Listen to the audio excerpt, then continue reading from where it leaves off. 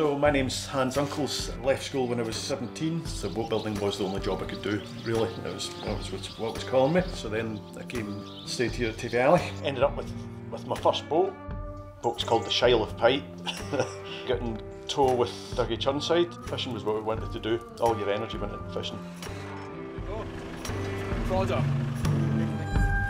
Boying about, yeah, you just let your imagination go. Yeah, bring something to mind.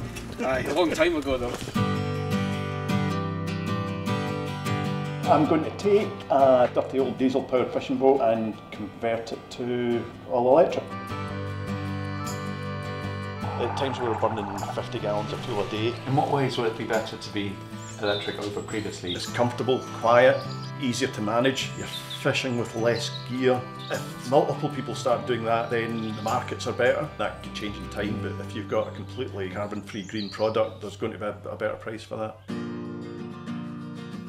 It's about catching less and producing the same money, and you put less effort in.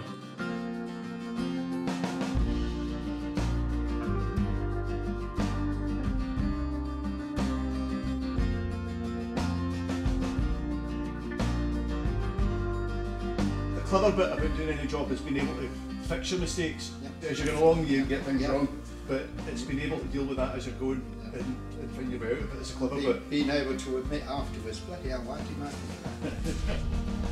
I'm not really trying to change other people, I'm just doing what I can do. If other people pick up on it and see that it's actually better, you're potentially creating a better product.